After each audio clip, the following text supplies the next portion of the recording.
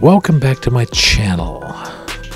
I normally don't post videos like this on my YouTube channel, but we've had some serious flooding up here in northeast North Dakota. Now, right now we're looking at northeast towards Minnesota. Now we are headed with my drone directly east, looking into Minnesota and heading towards the south. And it looks like we have massive amount of water heading our way, like an ocean flowing this way. This is the most water that we have seen since we moved here about 9 years ago. We're flying about 700 feet above the ground right now. We're looking at our neighbor's farm on the left, and then we're looking at other neighbor's little farmhouse on our right, and they are totally surrounded by water right now. And as we fly, we're going to be looking, kind of flying to our place in the top right corner.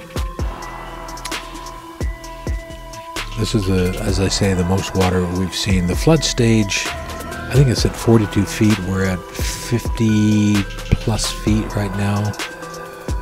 So 8 feet above the flood stage, maybe 9 feet. That little white dot you see in the top center in the water there, that's a 28-foot pup trailer that we have. And the water hasn't hit the bottom of it yet, but it's close. We're going to pause and we're going to see us coming from the north here in a second.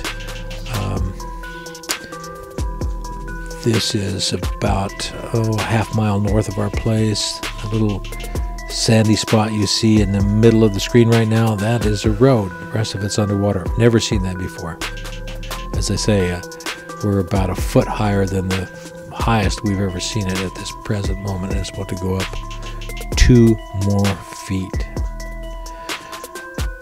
But anyway, looking ahead, I'm going to post a video every day because the flood waters are supposed to be cresting somewhere around Saturday. Hoping that we don't have any water damage. We have a dike around our place. It's 7 foot high, 30 feet at the base. So I think we're pretty protected from getting any water inside of our dike. But there's water everywhere, and the neighbors are a little bit concerned. You're going to see some construction in a minute. They got a big backhoe in there digging up some dirt to add to their dike.